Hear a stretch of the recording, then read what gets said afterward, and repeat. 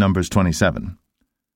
Then came the daughters of Zelophehad, the son of Hepher, the son of Gilead, the son of Machir, the son of Manasseh, of the families of Manasseh, the son of Joseph. And these are the names of his daughters, Mahlah, Noah, and Hoglah, and Milcah, and Tirzah. And they stood before Moses, and before Eleazar the priest, and before the princes and all the congregation, by the door of the tabernacle of the congregation, saying, Our father died in the wilderness, and he was not in the company of them that gathered themselves together against the Lord in the company of Korah, but died in his own sin, and had no sons. Why should the name of our father be done away from among his family, because he hath no son? Give unto us therefore possession among the brethren of our father. And Moses brought their cause before the Lord. And the Lord spake unto Moses, saying, The daughters of Zelophehad speak right.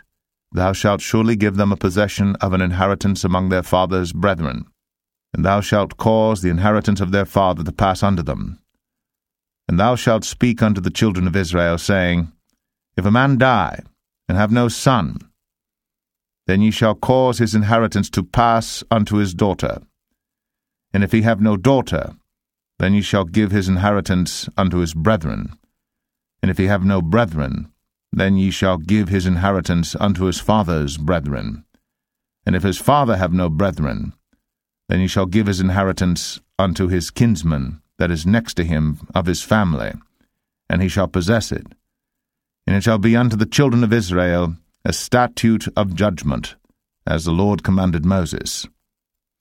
And the Lord said unto Moses, Get thee up into this Mount Abarim, and see the land which I have given unto the children of Israel. And when thou hast seen it, thou also shalt be gathered unto thy people, as Aaron thy brother was gathered. For ye rebelled against my commandment in the desert of Zin, in the strife of the congregation, to sanctify me at the water before their eyes, that is, the water of Meribah and Kadesh, in the wilderness of Zin.